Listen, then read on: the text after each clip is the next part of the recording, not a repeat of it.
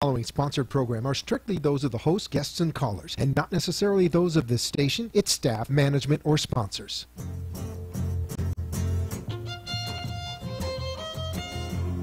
Welcome to the Halley Elise Show, featuring your host, empowerment psychic Halley Elise. She is an author, psychic, and media personality, and has been listed as one of the top 100 psychics in America.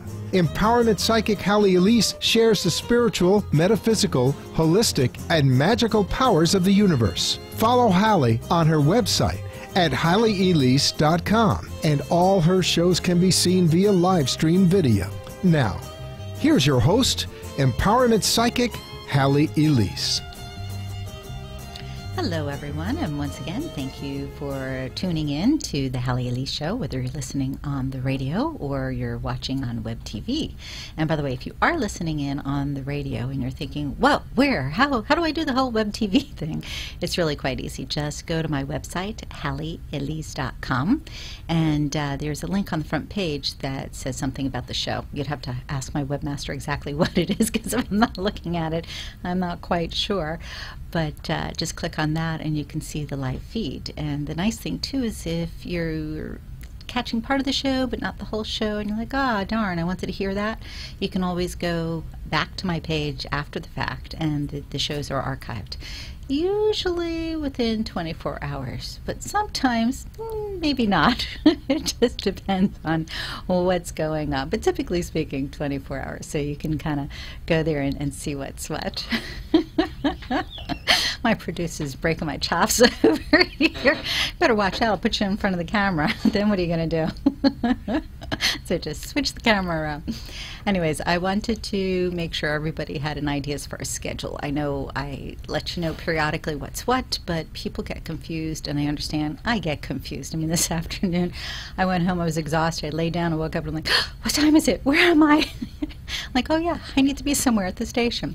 So anyways, first Monday of the month, just as a reminder, is the Psychic Gallery. And actually next month is the holiday on the first Monday. And sometimes I change things around, but I thought, you know what? You folks will be done with your barbecue by 7:30, so eat up and then come on out to the Psychic Gallery. And again, it's the first Monday of every month. So if you miss it one month, you can always make it to another month. And actually, on the Psychic Gallery page, which also you can find on my website, there are some comments from people who have attended. So if you're thinking, yeah, I don't know, go see what they have to say and see if you feel that it's something that would work for you. Now, just because I am conducting and facilitating the Psychic Gallery doesn't mean that I'm not on the air, which in other words means there's a repeat on Mondays or a rebroadcast, whatever you'd like to call it. My producer keeps promising me that he's going to actually come out to the gallery, but we'll see if that happens at some point. And then we can share with you not only live feed, but also the event, at least part of it live, because the event's 2 hours and, you know, the show's a half hour, so yeah, give or take. But anyways, so again, first Monday of the month. And as I said, when I'm not at the gallery, I am here at the station. Anyway, look at it. Tune in and you get a show. So that makes it easy. Okay, wanted to share the third Monday of the month. I know, lots to remember, right? Think Monday's Psychic Monday. So you have me on the air as well as in person at the gallery. And the third Monday of the month, actually it's Super Monday, you see? Trying to get you information and I'm confused. First Monday, Super Monday. Because we have the Psychic Gallery and we're here on the radio. Third Monday. Oh my gosh, I think I need to go back to sleep today. Anyways, third Monday is Psychic Monday, which means you can call in, ask psychic questions, whether I'm on the air by myself or have a guest, it all revolves around psychic phenomena. So something to keep in mind. I mentioned previously that I have the very beautiful and very talented Jacqueline Ripstein coming on, and she'll be on the 25th, and we'll be talking about her new book and some of her artwork, and she's just amazing. She's actually involved with the UN as well to help with peace, so you'll definitely want to tune into that show. If you can't make next week's and get your psychic fix, then make sure you tune in for the following week. So let's see, did I cover everything? I think so. Oh, what you don't know is while my office mate was out of town on a little vacay, I redid the office. Poor thing, she came in to the entranceway and went, what's going on? Everything was kind of changed around. So we have new furniture and new artwork. So if you haven't been up for a while and you want to come visit and see what we did, what I did, come on in. Happy to have you. And I want to let you know, too, meditation classes will begin again in September. I kind of took a break for the summer because in earnest, a lot of folks are out of town. They're busy, they're whatever, things going on. Truthfully, I do a little running around during the summer too, so it worked out better. But I'm looking forward to the first week in September, starting meditation again. And if you have an interest, I would suggest you get in touch with me before I even put anything up on the web, because I will let you sign up in advance for $99 for 5 classes, whereas afterwards, when I actually post, you're going to find that it's $130. So you might want to save a little money if you'd like to take advantage of the classes. So I think now I covered the schedule. It's a good thing I have a little thing to work with so that it tells me where I'm supposed to be when I'm supposed to be there. And actually, that's what I want to talk to you about this evening, time. And also the idea of how we perceive time, how we interact with it, how we attract it. I think back, and on the way here to the station, I was thinking about when I was a kid, and it seems I've always had issues with time. When I was a little kid, my mother would wake me up to go to school, and I'd say, oh, 5 more minutes, oh, 5 more minutes, oh, 5 more minutes. An hour later, she's yelling, you've got to get up, you're going to be late. And, you do the mad dash to get dressed and run out the door. Okay, so not a lot has changed.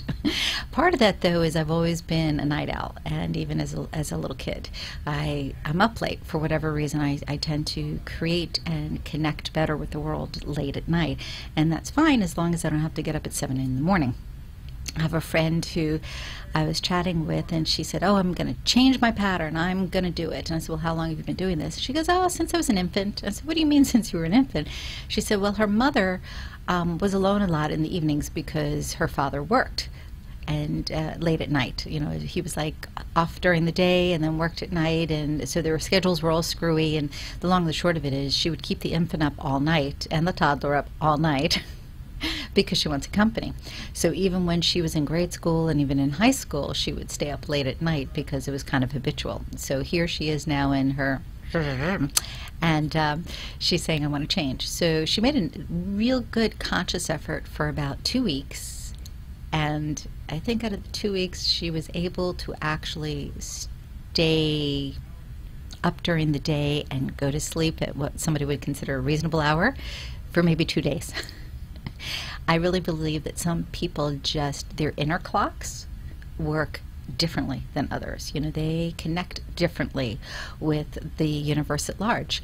It's a matter of what your comfort level is.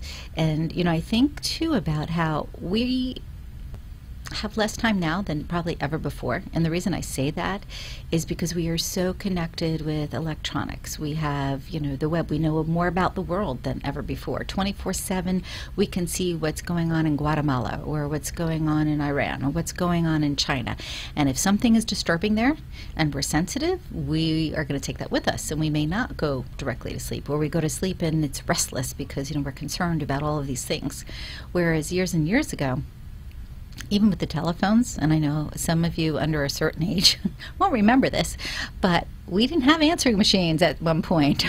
Your phone rang, and if you weren't there, you didn't get it. We didn't have a phone attached to us. Before we had the phones that we carried around, we had beepers. And again, certain ages are going, what? What are you talking about? There's so many things that if you were born, let's say 1960s or earlier, you would know about playing outside and getting dirty, and the clock was different because your parents would say, when it gets dark out, come in. And dark out could be 5 o'clock one night, it could be 7 o'clock another, depending on the time of the year and the season, and you would adjust. Nowadays, it's not like that. There is a clock you have to adhere to because you're doing a presentation, because you don't want to miss something on a particular interaction on the web, whatever it is. And this is not to say that before we didn't also have commitments. For instance, if somebody was doing a speaking engagement, that they were supposed to be there on time, of course. But it's that after effect that's different. People would write notes, actual letters, that you put in the mail with an envelope. So you didn't sit and type or hunt and peck and didn't put out, let's say, 50 things that were instantaneous. The time itself gave you a moment to appreciate what was going on. So for instance, somebody did something nice for you today. You go, oh, that's really great. I want to send them an email, or I'll send them a text. And that's lovely, but 2 seconds later it's gone. It's as if we're not savoring the moment.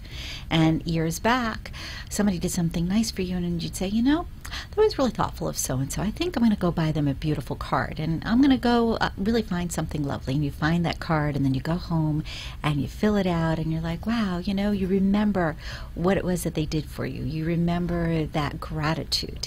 And since everything is energy, and we've talked about that before, that energy is transmitted in the envelope. There's only so much that's transmitted across the wavelengths. I mean, you really have to be hypersensitive to energy to pick up on the vibration of something in an email or a text. Some of us do, a lot of us don't. And this is why a lot of people complain that when they write a text or they get an email, that things are misconstrued, because there is no expression, there is no depth to it. Now, if you know the person really well, you may be able to ascertain what they meant. If you know their humor, you may be able to realize, okay, they're being silly, or they're being ironic in that moment. Very different, though, getting something that's handwritten, and you can see the impression on the paper being deeper when they're expressing something passionate, or going up when they're talking about something joyous, or just even holding it in your hand and feeling the paper allowed you to, again, take that moment and feel, what was it? They weren't just giving you words, they were giving you a gift back. So if you had done something nice, you in return received something nice. Now, this is not to say that nobody does that today, because there still are some people. But I'm trying to bring up the idea of time and what we want to attract to us. So if you think in terms of, I'm always too busy, I don't have time to respond to somebody, I don't have time to send a note, I don't have time for whatever the myriad of reasons are, then what are you saying, really? You're saying, one, that you're always affirming, I don't have time, and you put that out into the universe, so you get more of the same. Again, energy attracts energy, all right? And you're also saying that the time that it takes to give gratitude or appreciation has no value to you. That someone else, well, if you don't have time for them, you're not making time. Because there's something, some truth to, if it's important enough to you, you make the time. You hear about these people who are, for instance, in high power positions, who during bike week, and if you don't know what bike week is, it's when a lot of motorcyclists get together. They take off from their high powered jobs. A lot of them are attorneys, a lot of them are people that are white collar. You do have a mixture, eclectic wise, of different types of people, but there are a lot of them that really are in high power positions where a lot of people rely on them. And they go, no, I'm taking the time. And they take that time off to go to bike week, and they have bike week in different places around the world. But I'm thinking in terms of Florida, there's one here that's only a few hours away from the South Florida area. It's in Central Florida. And what's kind of cool about this is you meet these people and you think, wow, they ride a bike? Wow, they're dressed in like blue jeans and a t-shirt. Wow, they're a regular person. It's important to them. It's important for them to have that moment of respite. It's important for them to have that moment of joy. It's important for them to connect with other people without feeling obligated to do, without feeling the need to always be on and feeling that they don't have time. So just something to consider. Okay. If you're wondering, how does this fit in as far as metaphysically or holistically? Well, the truth of the matter is, if you're always feeling rushed, you tend to create, I'll say, a stagnant or a ascetic energy, an ascetic environment within your body. And that means you're more prone to being ill, catching colds, having aches and pains, feeling restless, feeling disoriented, having absent-mindedness. Lots of things that people take for granted oftentimes are shifted just by allowing yourself to have more time. And it's funny for me because my family always says, she's late. She's going to be late to her own funeral. And yet when it comes to work, the majority of the time I'm on time. When it comes to being at the station, the majority of the time I'm on time. My producer, again, he's shaking his head, but the truth is I'm here when I'm supposed to be here. My point being, it is more important for me to be relaxed than it is to feel out of sorts, to run to be somewhere. So what if I'm 5 minutes late? Really think about this. Other than someone getting married or a funeral where somebody is expecting you to be there and you don't want to run in and interrupt them, then so what if you're a few minutes late? If you're meeting at a restaurant, or you're even, I'll give an example. I have a buddy and he and I go to the movies a lot, and it's kind of funny. It's always a guess to see who's going to be there on time. I've gotten much better than him, I have to say, and hopefully he's watching this so that he'll call me later and go, you're not supposed to tell that. Anyways, it's funny because I'll be looking at the clock going, okay, movie's supposed to start at, let's say, 10:50, and here it is 10:45. And then I remind myself, oh, wait, they have all the previews, they have people getting settled. So if he shows up 2 minutes beforehand, we're still there on time. We still get to see the film on time. And honestly, the previews, if I catch them, I catch them. If I don't, I don't. My point being, again, there's a certain level of peace to that, and there is a certain level of comfort just being in your own space, just allowing yourself to say, all right, is this important, is this not? If you can get into that groove, you will find that you actually have more time. There's an old saying, haste makes waste. And it's old, like my grandmother, my nana used to say this. And it really has to do with, if you are rushing about, you make errors. If you are rushing about, sometimes you end up doing things twice. And I'll give you an example. You go to walk out the door and you're headed out somewhere and you get in the car and you're halfway there and you go, uh-oh, I forgot. Whatever it was you forgot, and you have to run back. So you didn't actually save any time. You actually needed more time. So, give a little thought to that. Anyways, we are going to take a quick break, and that is if my buddy in the sound room is there. I don't know, I think he ran away. Ken, you there? Maybe not. Okay. I might be a little ahead today. How do you like that? Time-wise, I'm 4 minutes ahead. And here I thought I was late. I'm kidding. Okay. So I guess we'll wait 4 minutes. Bottom line is, think in terms of what do you want to attract into your world. Do you want to attract peace? Do you want to attract calm? Do you want to attract success? All of these things are interconnected, and they are interconnected with your perception of time as well as your perception of how to orchestrate the different events. Now, obviously, if there is something that you desire and you ignore it, it's very unlikely that it's going to fall into your lap. By the same token, if all you do is work on something and you never allow yourself any time to breathe in between, then you do not think clear-headed enough to be able to complete everything. Now, if you would see what's going on here in the station, you would laugh. I've got really good peripheral vision. I'm just going to share. The producers are pointing at each other for different things that are being said. I love it. Anyways, the point being, take a moment while we go on break, and I know it's not a full 4 minutes, but we can do it anyways. And think in terms of, what do you want? What would you like to see manifest in your world, and how is it that you are using your time? We'll be back in just a moment with the Halley Elise Show. Thank you. Bob, did you see Halley Elise in the paper? Who? The empowerment psychic, Halley Elise. They did a 2-page write-up. The columnist was enthralled. Halley went right to an issue that she was dealing with. I'm looking at HalleyElise.com right now. What are you thinking? Should we schedule an appointment? Matter of fact, yes.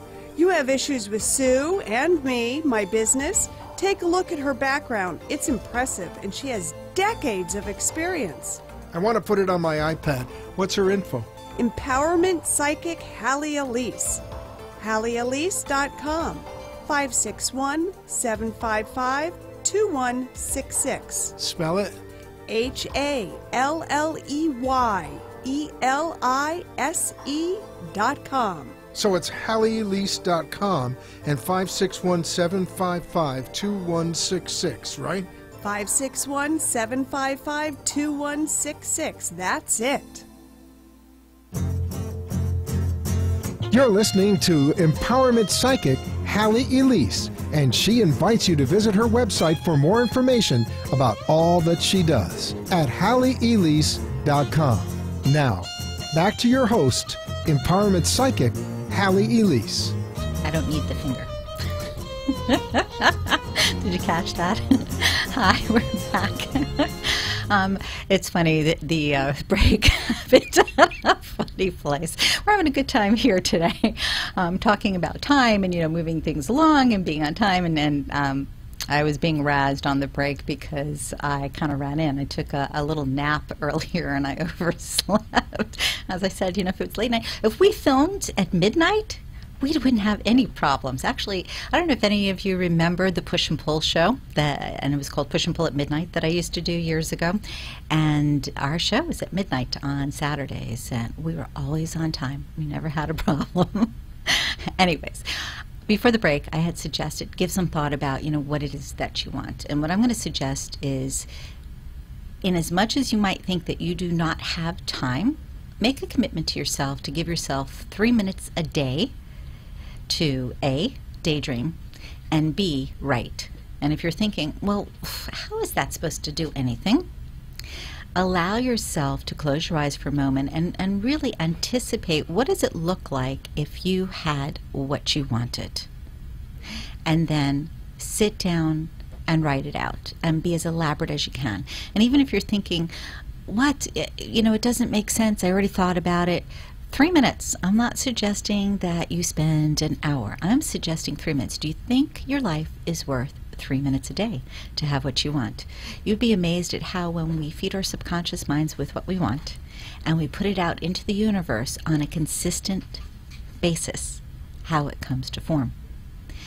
Think and Grow Rich, if you're familiar with the book, Napoleon Hill. Amazing book. Amazing, amazing, amazing. It's probably in its 60th edition. And there's a page in there that talks about how you should think and how you should speak and how you should set things up before you go to sleep at night. So, something to think about. I hope you enjoyed this evening's show. Like I said, if you missed any part of it, check the website, HalleyElise.com, and you can check out the archive. I thank you. And next week, remember, Psychic Monday. See, said it right. Good night, all.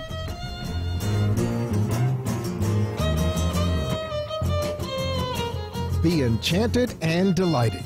Connect each week here on WNN for the Halley Elise Show. Also on Facebook and at HalleyElise.com. Thanks for tuning in. The opinions expressed on the preceding sponsor